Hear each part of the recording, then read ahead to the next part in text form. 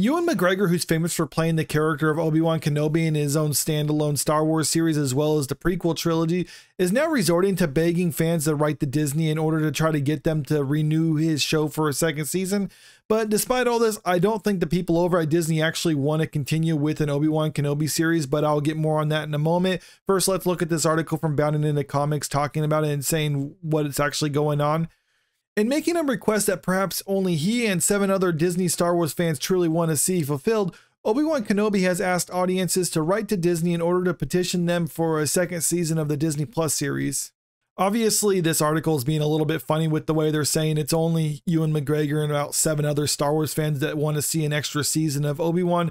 But still, the fact of the matter is this show didn't land the way that Lucasfilm and Disney Star Wars were actually hoping it would land. And yet there's other Star Wars shows on Disney Plus platform that are being renewed for a second season that didn't do nearly as good as this. But let's continue with this article. The longtime franchise star made his plea during a February 3rd panel appearance at MegaCon Orlando. This is pretty pathetic if you ask me, because people just aren't interested in seeing the continuation of the Obi-Wan Kenobi character, especially not in the hands of Disney and Lucasfilm. Now, I can understand from his perspective, being an actor who's played this character from the last quarter century, that he has a certain affinity for it and he wants to continue playing this character. That's fine, but you need to understand when to bow out with dignity, and begging the fans to continue on with the show just isn't going to work, especially when you consider there's really not a huge fan base for this particular show. You can even look at the ratings for it, and yeah, 2.14 million viewers for the first episode of this is not too bad, but the show didn't do too well, all things considered. Yet there are other shows for the Star Wars universe that are actually getting a continuation that didn't do nearly as well as Obi-Wan Kenobi, and that is the new Ahsoka show. You can see Ahsoka got 1.2 million viewers for the first episode according to Samba TV, so nearly half of what Obi-Wan Kenobi got, yet this is actually getting a second season. And it's not like Ahsoka had a worse start than Obi-Wan, but it finished stronger or anything like that, because you can even compare the numbers for the series finale for each respective show, and you can see Obi-Wan still did better than Ahsoka in that category too. We got this article from Deadline talking about the series finale for Obi-Wan, and this is what it has to say as far as the viewership numbers go. So Obi-Wan Kenobi drew a 5-day Wednesday through Sunday audience of 1.8 million. So a pretty big drop off from the first episode, but still 1.8 million viewers for the final episode. Now, when you compare that to what Ahsoka actually got for its final episode, it's still not too good, because you can scroll down this article right here from Screen Rant.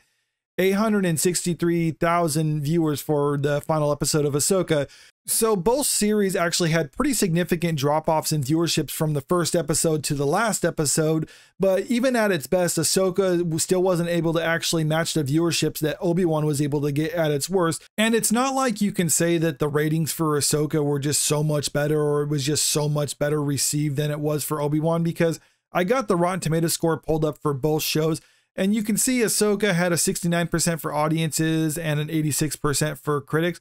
So just kind of a mediocre show, all things considered. But then you can compare that to Obi-Wan, and while it is a little bit better because Obi-Wan has an 82% for critics and 62% for audiences, I don't think the difference is really that significant, or at least not significant enough to justify why one show gets a second season and the other show does not. And I think a lot of this just has to do with the fact that people over at Lucasfilm right now are trying to move away from the George Lucas Star Wars and into something new, especially when you got Dave Filoni actually heading up the creative aspect of Lucasfilm. And let's not forget, Ahsoka was his creation, even though he created it while George Lucas was still in charge of Lucasfilm. It's still his character, his creation, his baby, and he wants to continue on with that as long as possible. And now that he actually has a say in it, yes, he is going to continue on with it. Versus Obi-Wan Kenobi, that was George Lucas's creation, and one thing that we can take away from the whole Disney Star Wars era is that they have no respect for George Lucas or his creation. They just basically want to take his IP and run with it what they can, and that's what Dave Filoni and Kathlene Kennedy are actually doing with the future of Star Wars, when they're basically hinging everything around Ahsoka and The Mandalorian, basically original creations to the Disney Star Wars universe. The last thing they want to do is to continue on with something that George Lucas created, because that distracts attention with the things that Kathlene Kennedy created or Dave Filoni created, because they don't want to have those comparisons or whatever. People are saying like, oh yeah, I liked Obi-Wan, but I don't like the new season of Ahsoka or anything like that. Everything just has to be strictly focused on their own original creation, and that's why we're going to see everything like that moving forward. And if you are one of those Disney Star Wars fans who's hung on this long and are going to actually write to Disney in order to try to convince them to get another season of Obi-Wan,